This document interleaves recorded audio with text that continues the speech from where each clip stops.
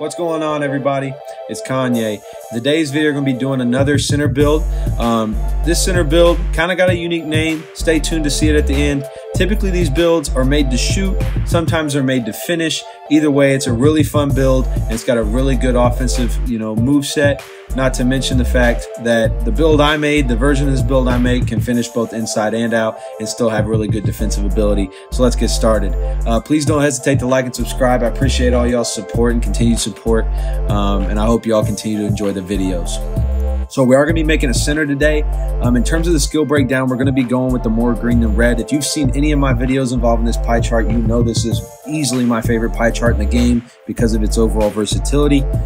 For our physical profile, I'm going to go ahead and go with the pure speed. You can go with the speed invert since we are going to be able to finish some, but I like the pure speed from the aspect of that we're a bigger guy, the faster the better. So we're going to max our close shot, max our driving layup, max our driving dunk, max our standing dunk.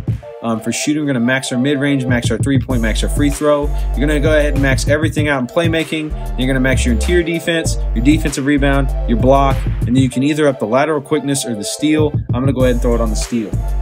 So when we look here at our badge layout, you see we've got 5 finishing, 17 shooting, 6 playmaking, and 14 defensive rebounding badges. Badge count's a little bit lower. Had to, alter it some. If we make this like we would every other green-red big man, it'd be called a glass cleaner, and what's the fun in that? So what you can see here is, we got decent finishing ability. We've got good shooting ability. We have decent playmaking, a good playmaking badge count, and we've got good defensive badges and good ratings. One thing I will say is if you want lateral quickness for the pick and pop, helping cover that as a center, you can go with that. I just went ahead and threw it on steal to help pick off passes. For our body shape, go ahead and go with you're a big man, so be a big man. You know what I'm saying? Go burly or something like that. For our height, go all the way down to 6'9". You want to be as fast as possible, and we want those driving dunk and driving layup ratings to get up as high as they can. For our weight, go ahead and minimize that out, and then maximize your wingspan. So when we look here at our ratings, at 99 overall, this build is going to have an 89 close shot, 70 driving layup, 76 driving dunk. So basically, when you break that 75 driving dunk threshold, you unlock quite a few driving dunk animations. Not to mention, you're going to have an 88 standing dunk, so you're going to have a lot of those standing dunk animations unlocked as well. From shooting perspective, we're going to have a 81 mid-range and a 79 three-ball, which you can hit with all day long, especially on a 6'9" center. That's a really good shooting rating to have. Playmaking-wise, we're going to have a 73 pass axe. You're going to be able to throw the ball accurately. Post control is going to be a 67, so we're going to be able to kind of handle the ball in the post, be effective enough with it. Defensively, 74 interior defense. For a build that's got minimum weight and is only 6'9", having a 74 interior defense is really good. We're going to have a 97 block and a 95 defensive rebound. You might be wondering why I didn't upgrade the offensive rebound. Well, one reason is to get the build name. You can't upgrade it, but also since you're primarily a shooter, you're not going to be under the rim a lot to go for those offensive boards, so you don't really need it upgraded. Not to mention the fact that unless it's like a long rebound that would require an awkward animation to catch it, if the rebound's pretty straight up and down, you can get it with a low rebounding rating. The rebounding rating is really for those ones that are going to be hard to get to, like long rebounds that you reach your arm out and you kind of Odell catch it, things like that.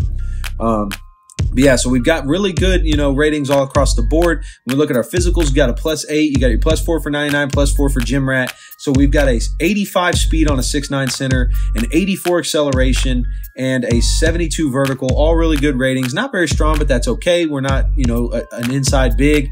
When we look at our takeover options, you can go with sharp take or rim protector take. I'm going to go with rim protector take, and you're going to understand why here in just a second, because you're going to see here that we have created a rim protector. So it only makes sense to have rim protector take on this thing.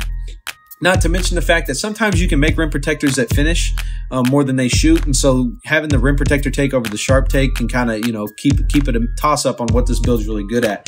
But this build's going to be able to dunk. It's going to be able to catch lobs. It's going to be able to go with it back to the basket. You're going to have quick step to go to the rim. You're also going to have really good shooting ability and really strong defensive ability.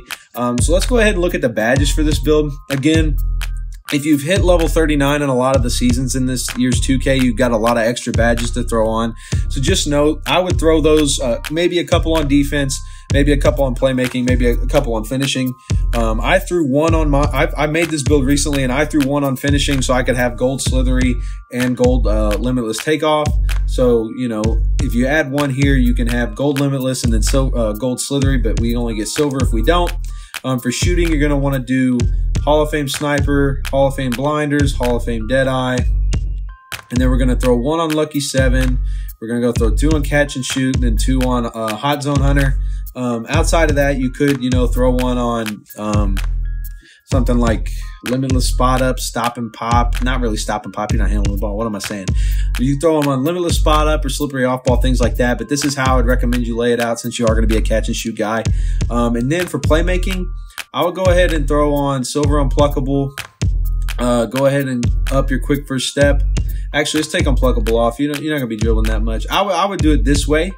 To start, I would highly recommend you add extra badges to your playmaking. If you want glue hands on bronze, do it this way. But if you add your extra badges, gold these 2, maybe bronze glue hands, bronze break starter, definitely bronze Unpluckable, things like that. And then for our defensive rebounding, you're going to gold your rebound chaser, bronze your rim protector, gold your intimidator, bronze chase down, bronze box. Go ahead and do bronze interceptor. We've got 4 left. You could go ahead and max out your rim protector and then throw 2 on pogo stick. You could do that, or you could throw 2 on worm. If you're not a guy that jumps a lot in the paint, then don't use it. Throw it on worm. So that's kind of your options there. And that's how I'd lay it out defensively.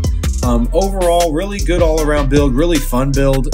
Caught some fun lobs on this thing. I've also, been able to shoot, hit a lot of shots, and mess up with the defense. Not to mention, if you catch the ball and you wait for the center to contest, they'll jump at you 9 times out of 10. You got a free lane to go get a cool dunk animation. So, fun all-around build, really effective build.